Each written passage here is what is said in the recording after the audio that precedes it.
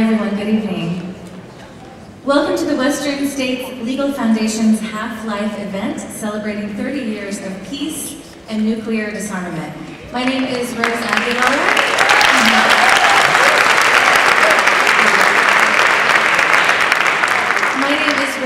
And I host Your Call. It's a daily call-in radio show on KALW 91.7 FM.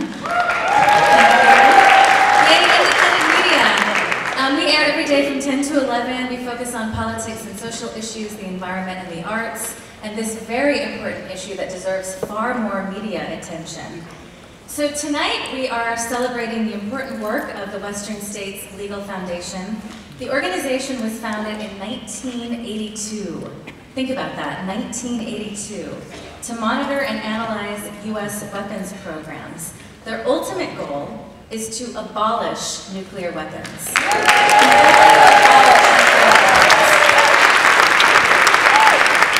not talking about containing them, we're talking about abolishing them. Now think about this also. These are really important facts that we don't often hear enough.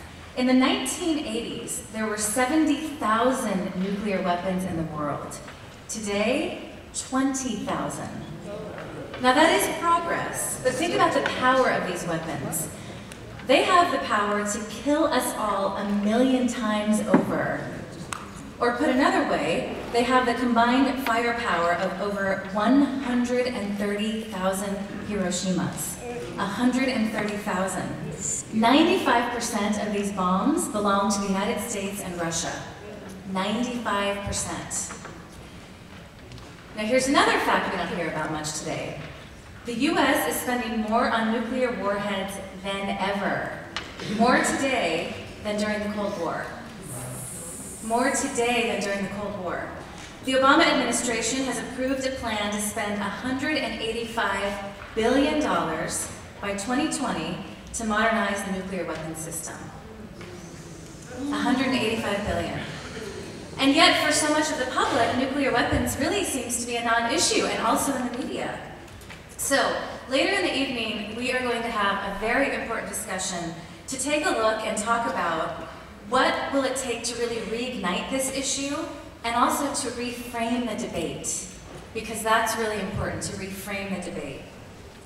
In a piece called Rhetoric versus Reality, Jackie Cabasso, the executive director of WSLF, writes, quote, "To legitimize nuclear deterrence as a step towards abolishing nuclear weapons, our task is to change the discourse from the bottom up. When it comes right down to it, this, I believe, is the only thing we can do. Changing the discourse will require the courage not only to speak truth to power, but also to speak truth to each other," end quote.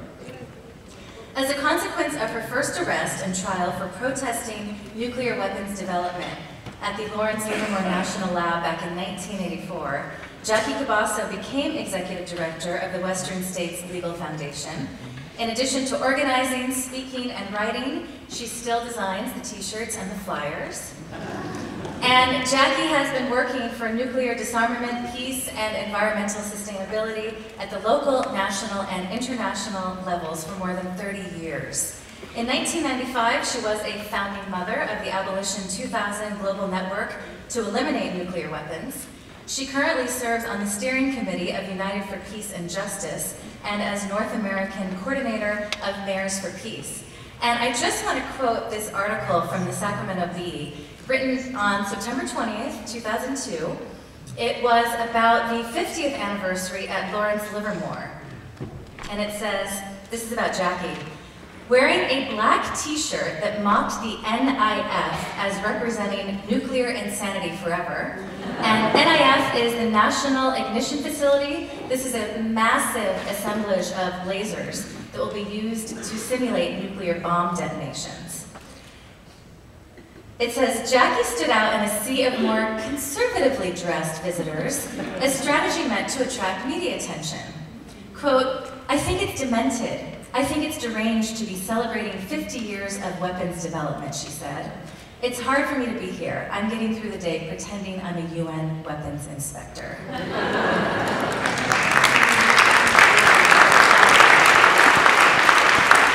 Please join me in giving a very warm welcome to Jackie Cabasso.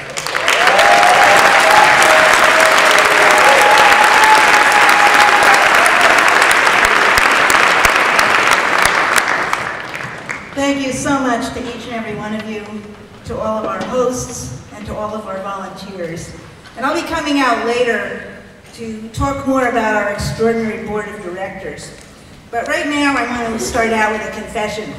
We're known for telling the truth, but this actually isn't our 30th anniversary.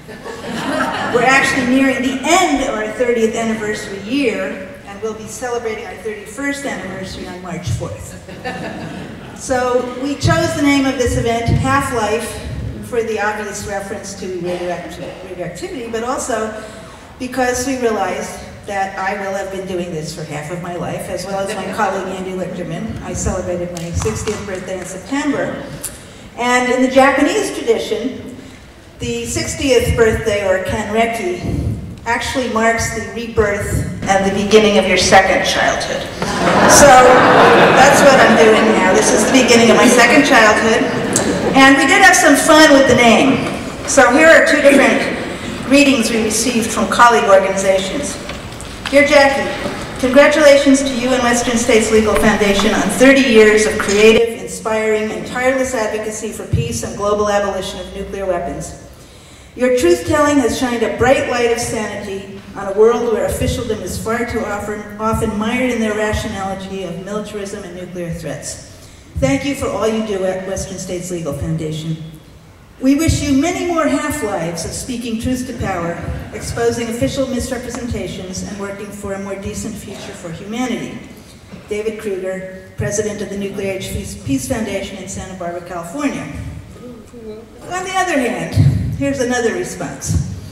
Hi Jackie, just wanted to wish you well on your Half-Life event. Sounds interesting and should be a good time. Taking the half-life metaphor forward, I guess this means we have 15 more years of doing this work. I dearly hope to be gone long before then. Have fun, Bob Zuber, Global Action to Prevent War in New York. So that second one kind of reflects the darker side of our attitude at Western States. We do appreciate black humor. It's how we get through our work. And it reminds me that one of the things that we've done over the years is from time to time, when we have a special guest coming into town, we organize a lunch at a local restaurant, and we call it the End of the World Affairs Council. And we always invite the World Affairs Council to come, but they never have so far. So, though I'm better known for my nuclear weapons abolition advocacy, I got my start working against nuclear power. In 1976, I went door to door collecting signatures on the Nuclear Safeguards Ballot Initiative, which passed, prohibiting the construction of any new nuclear power plants in California until a permanent solution can be found to the problem of safe disposition of highly radioactive spent nuclear fuel. That problem is no closer now to being solved than it was in 1976, and fortunately the law is still in the books. Now, in the aftermath of the continuing nuclear disaster at Fukushima, it's time to shut down and decommission California's aging, leaking Diablo Canyon and San Onofre nuclear plants.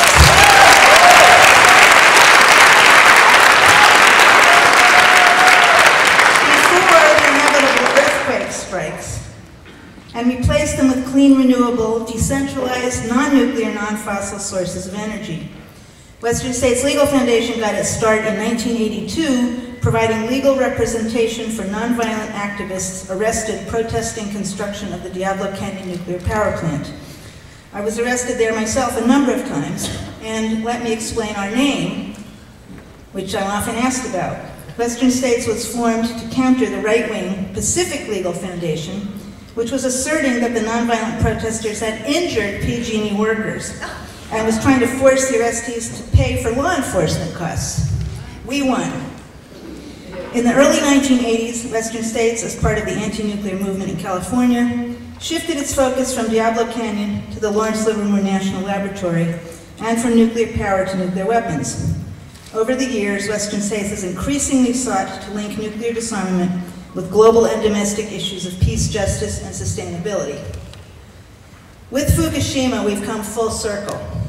In May of 2011, 2 months after the beginning of the ongoing Fukushima nightmare, I was at the United Nations in New York with a small group of Japanese atomic bomb survivors.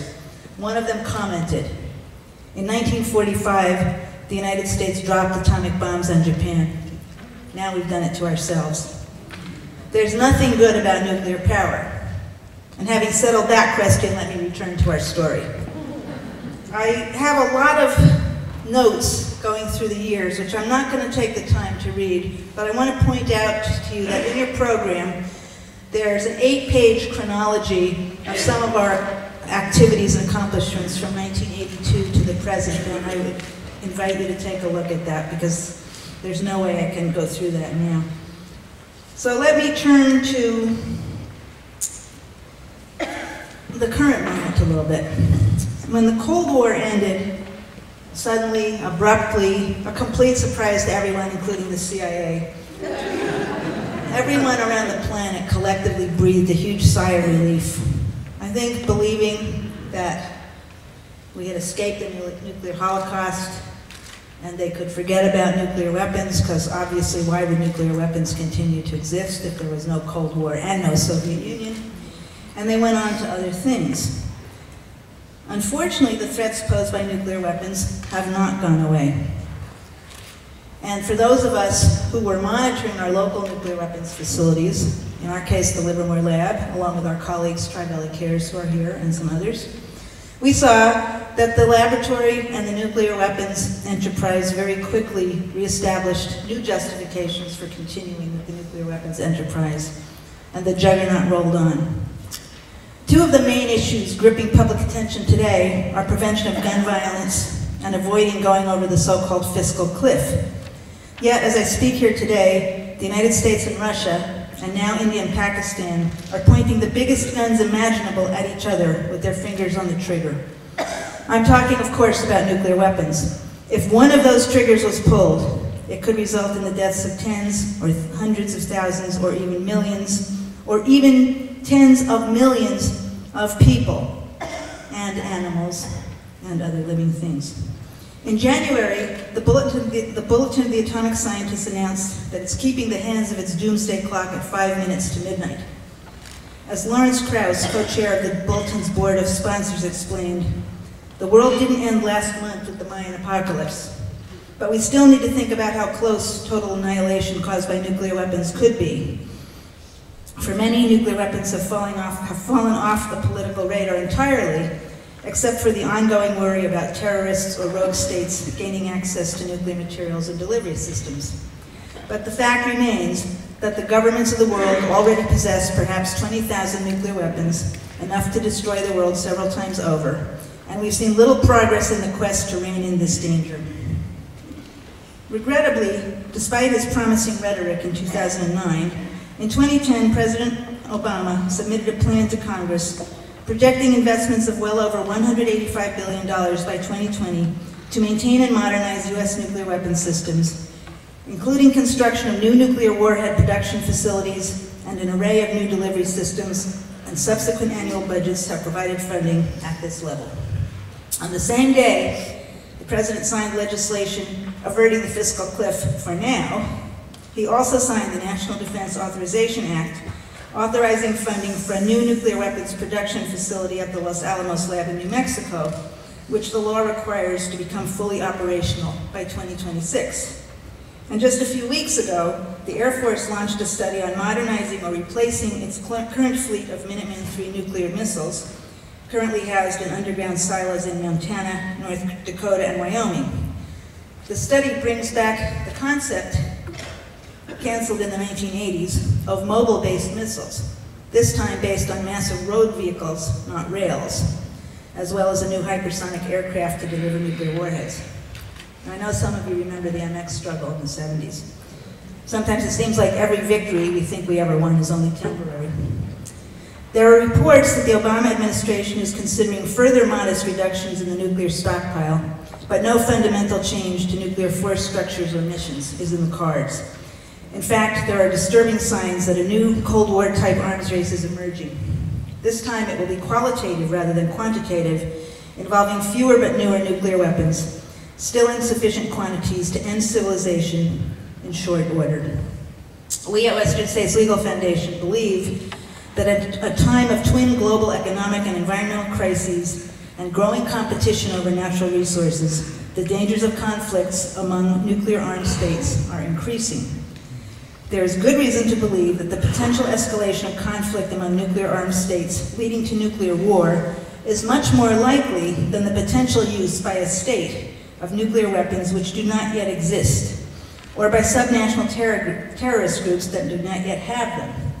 Yet this very real threat is largely dismissed. We can't afford to wait decades more for the elimination of nuclear weapons. Seriously moving toward abolition of nuclear weapons will require taking on other challenges as well, but this is not a reason to delay any longer, delegitimizing deterrence and eliminating the role of nuclear weapons in national security policies. There is some good news. There are emerging signs of hope that the world is again turning its attention to the potential consequences of another nuclear weapons use.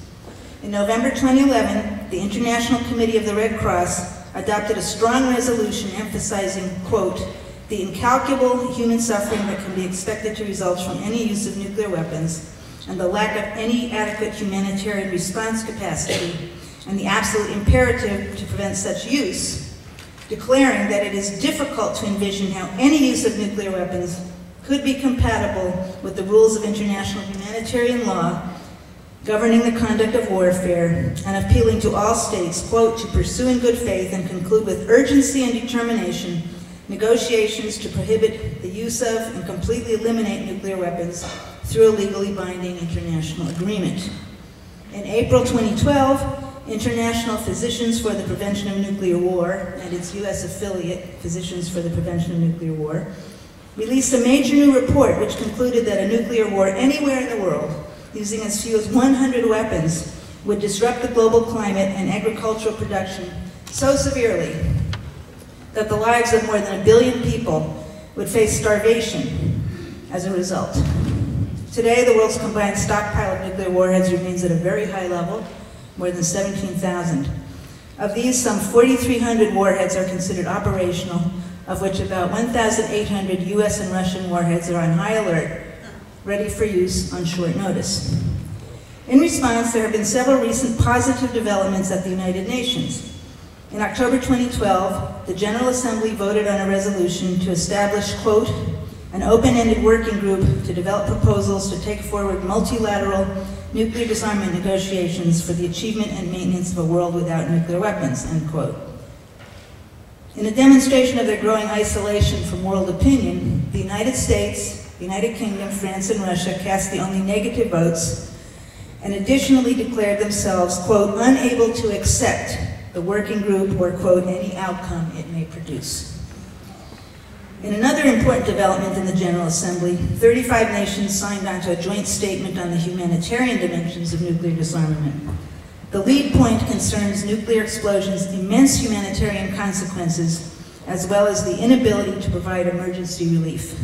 Those matters will be the subject of a conference to be held in Oslo by the Norwegian government in March. At the municipal level, Mayors for Peace, founded by the A-bomb cities of Hiroshima and Nagasaki in 1982, the same year Western States was founded, has grown to include 5,524 cities in 156 countries and regions. There are 209 member cities in the United States, including 13 in Puerto Rico. I'm very happy to say that Oakland is one of them. And Oakland Mayor Jean Kwan chairs the International Affairs Committee of the U.S. Conference of Mayors, where Mayors for Peace is discussed.